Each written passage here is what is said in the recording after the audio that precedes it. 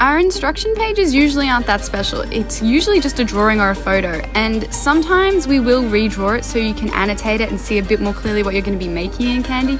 But usually you're just looking at a design straight off a sheet and knowing how to build it. That's how skilled our candy makers are. They're crazy. I don't understand how they do it sometimes.